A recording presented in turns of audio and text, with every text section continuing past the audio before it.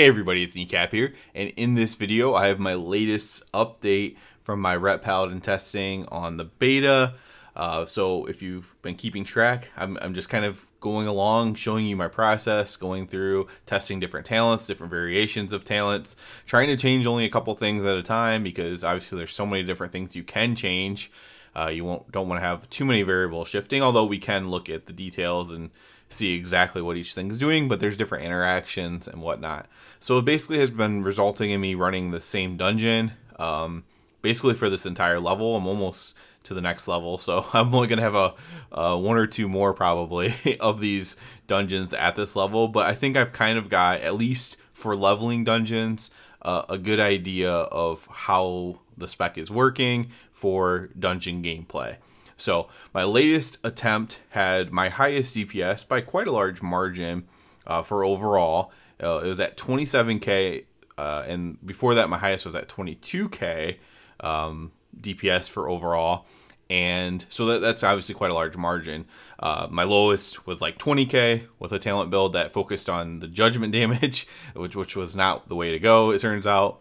And yeah, so this was by far my best, and I'll kind of talk about the findings that I had from that. So let's go ahead and take a look at the build that I ran for this. So over on the Paladin tree, you can't see anything where my camera's at, but there shouldn't be really anything. You can see that a little bit. You can see down there.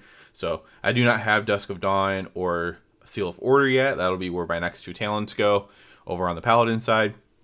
Other than that, it's the kind of stuff you would suspect. I don't have, you know, I might normally take Sacrifice in a normal situation. I don't have that, but that's okay. Doesn't really matter for leveling dungeons. And then, especially when I'm just testing damage.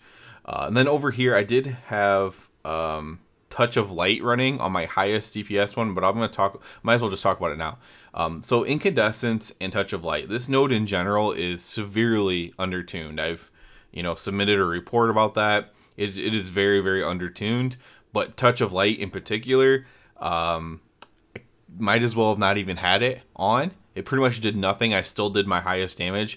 Every other dungeon I had run Incandescence. Now that doesn't do a ton of damage either by any means, but this node is almost worthless.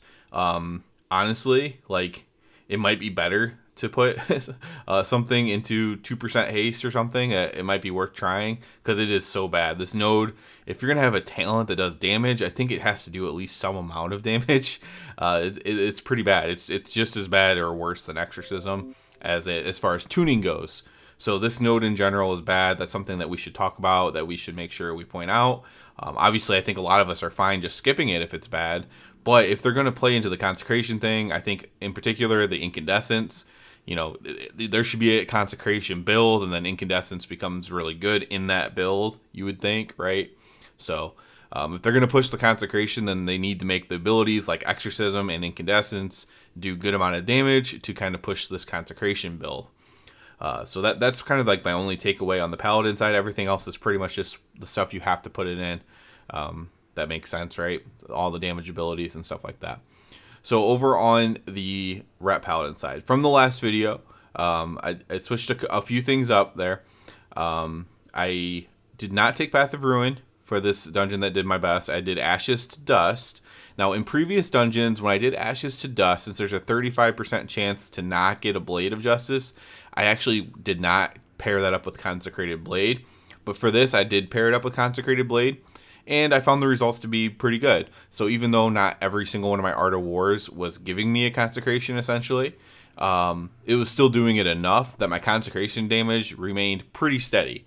As if, you know, to when I, you know, had Path of Ruin, or if you had no talent point here, it was actually pretty steady as far as damage goes, like within 10% of the consecration damage that I would do otherwise.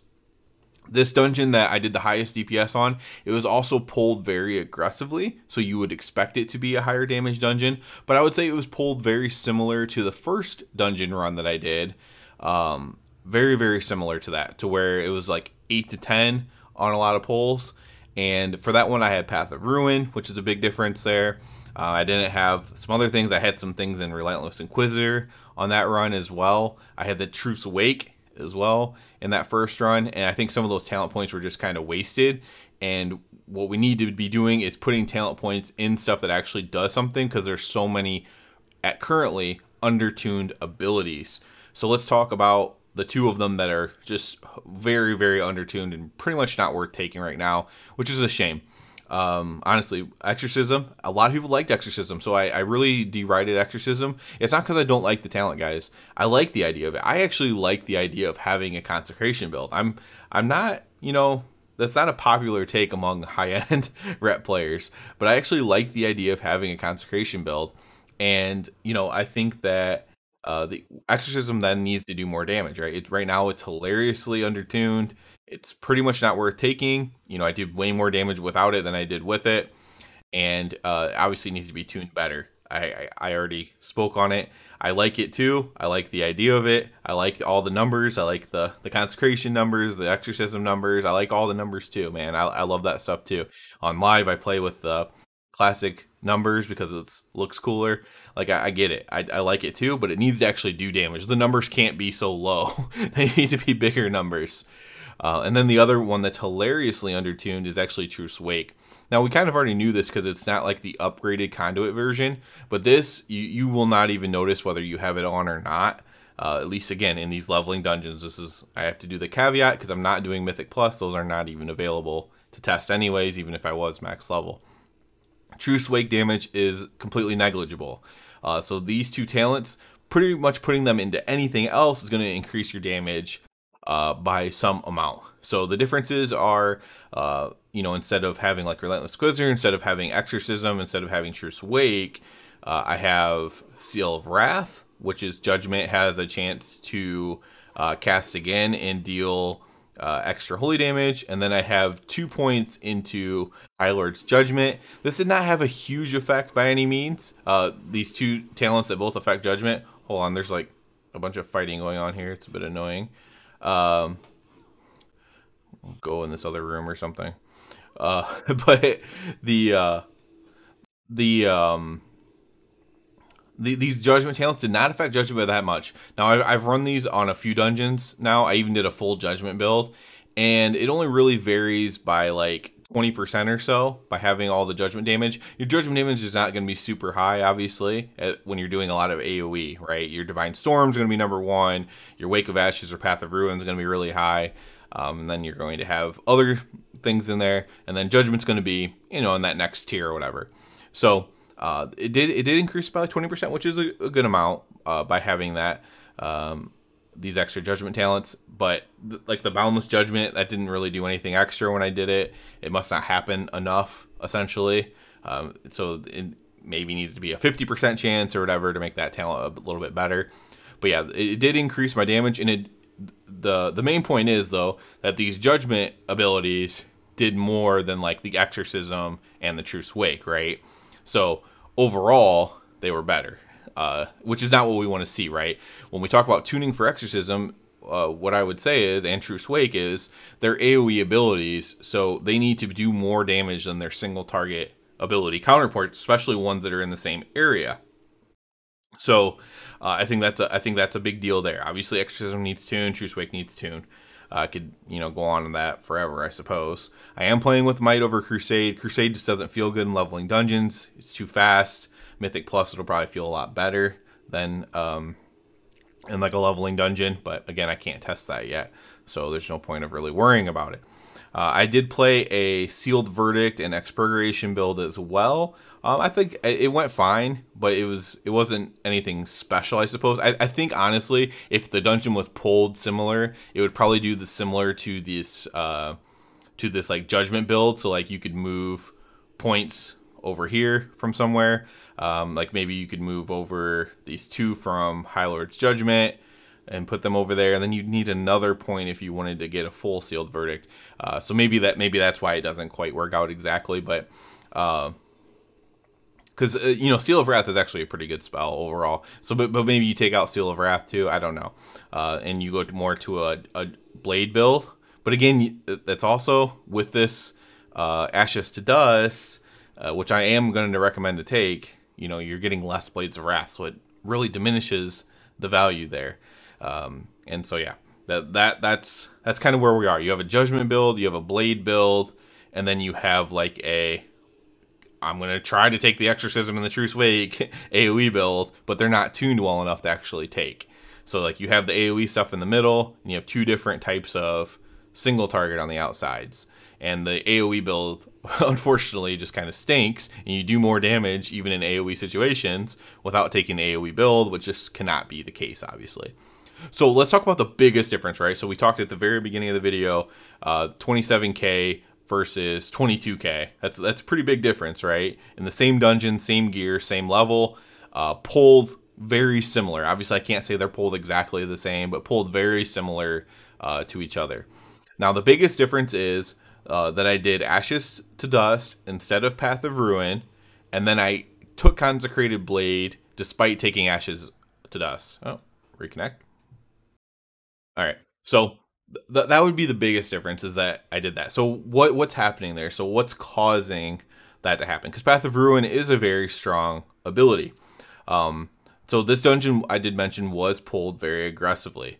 So what happens there is Path of Ruin beyond 5 targets does less damage. So Path of Ruin, does less damage beyond 5 targets, whereas Wake of Ashes, does damage to all targets. So Wake of Ashes just generally is going to hit everything, and then it also can get reset as well. But that's not truly where the extra damage is coming from. The Path of Ruin damage and Wake of Ashes damage is still relatively the same, despite that.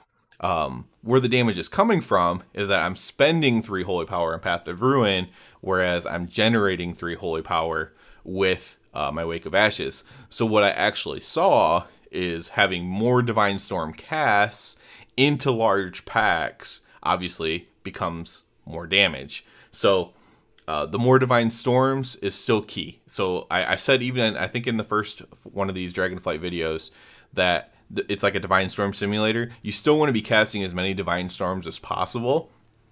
So having your Wake of Ashes generate 3 Holy Power is just generating, it's doing similar damage to the Wake of Ash, to the Path of Ruin, but you're also getting another Divine Storm on top of it that could trigger Divine Purpose and have another one, So it's kind of like this multiplicative thing, to where my Divine Storm damage is just much higher in this build. Now, either way, even when I had some talents that were different than this and that wasted talents in other places, the Divine Storm damage is still like your king damage either way. So you just kind of want to feed into that. The more damage you can do with Divine Storm, the better, essentially. So obviously you're always going to take all the Divine Storm increasing talents for sure. So right now that's where it's at, which is very similar. So if you think about this for a moment, this is very similar, except for the Final Reckoning, and that's just because we already have Sanctified Wrath, right? If we could take Final Reckoning in Shadowlands right now, we would take it with our Sanctified Wrath, right? That would be a no-brainer. So if you think about the way we are right now, we have our Sanctified Wrath. It's a little bit different, of course. And we have our Final Reckoning, which we would take, if we could. We have our Divine Toll and Divine Resonance, which still works similar for AoE situations. It's just not as good for single target. We have our set bonus here. The set bonus is nerfed on the Wake of Ashes, but we have our set bonus here.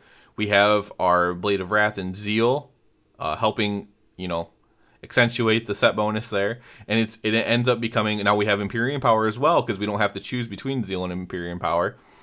We have Tempest of the Lightbringer, so we have that legendary on, essentially. Calm Before the Storm as well.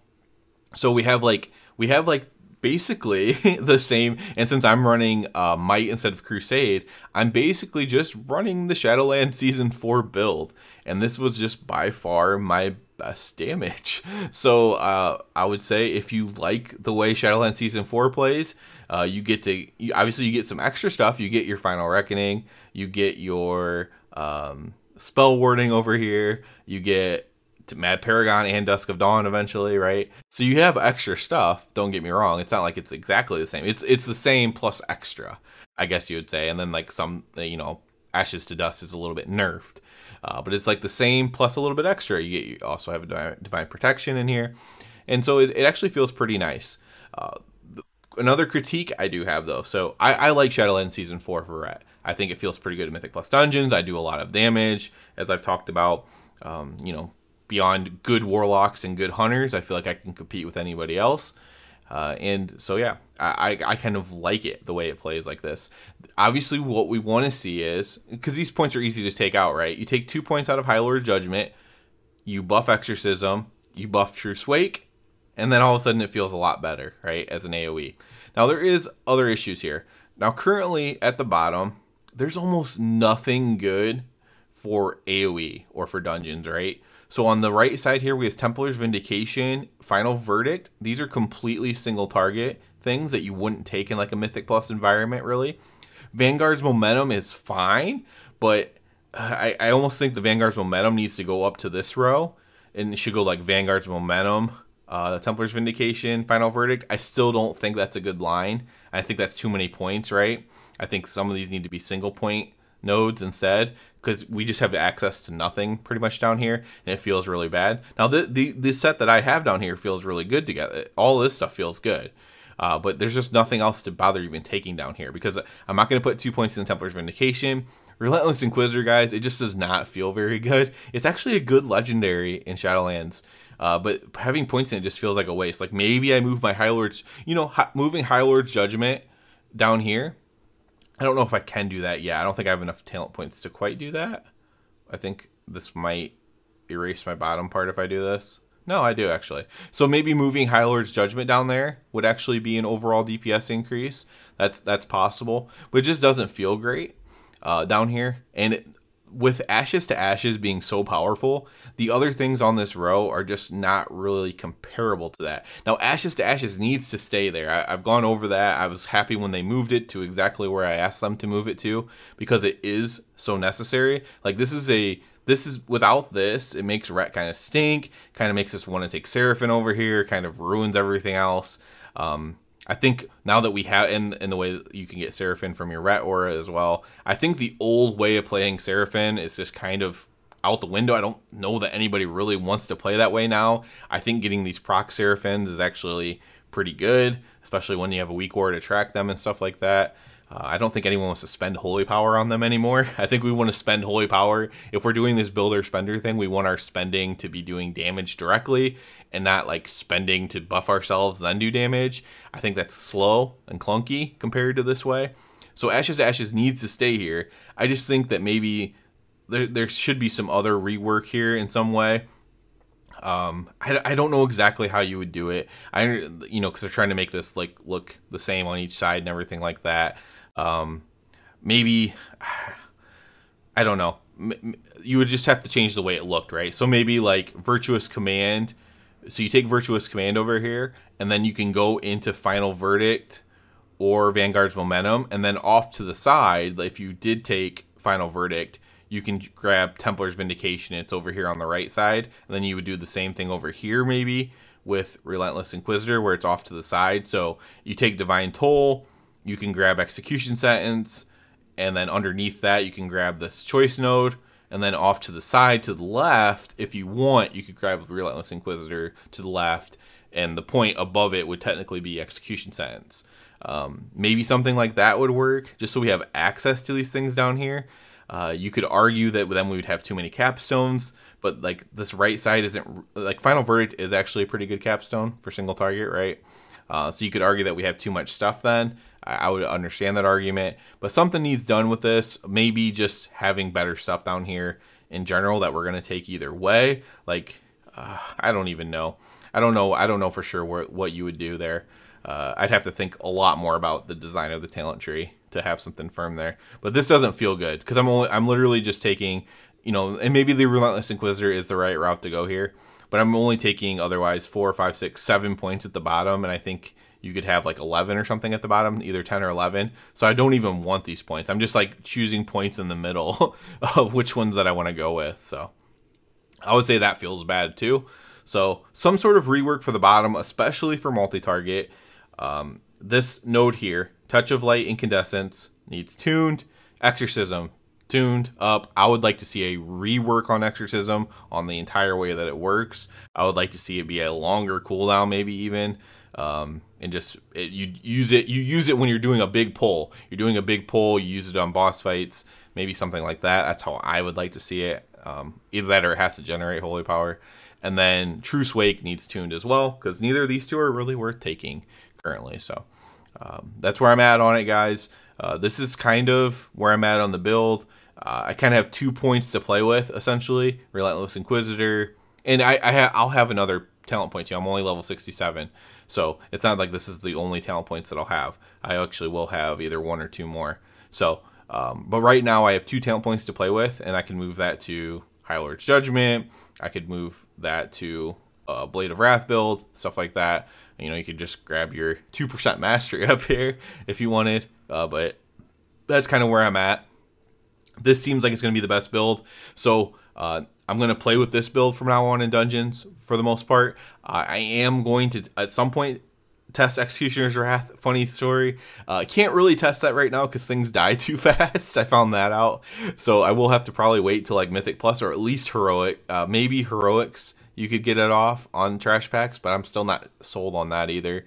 But might have to wait for Mythic Plus to really test out Executioner's Wrath. Other than that, it's just going to be a raid talent and not a dungeon talent.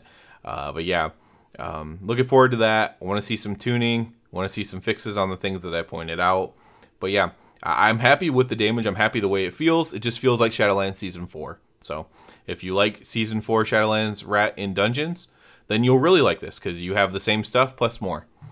If you don't like it and you are like, give me the consecration, give me, you know, I want the exorcism, I want the Truce Wake, then you're probably not gonna like it that much. But I don't think anyone's like that married to the Truce Wake. I think some people really like the exorcism, but I don't think anyone really cares about Truce Wake. But the point is, if it's going to be a talent, an AoE talent, you know, essentially an AoE talent, because it's an AoE ability that burns, you need to have this do more damage than you just do. So, yeah, that's it for this one, guys. The next time I do at least a dungeon video, I will be max level, because I want it to be able to test Executioner's Wrath and stuff, right? And test Crusade and stuff like that. So next time I do a dungeon video, I will be at max level. So it might be a while. If I do some single target stuff, I'll have that up on there for you though. As far as like how single target feels. But as far as dungeons go, I am going to wait until I can test out some different kind of stuff in a more sustained environment. So as always, I do ask you to please subscribe to the channel. It helps me out so much. And other than that, everybody, have a good one.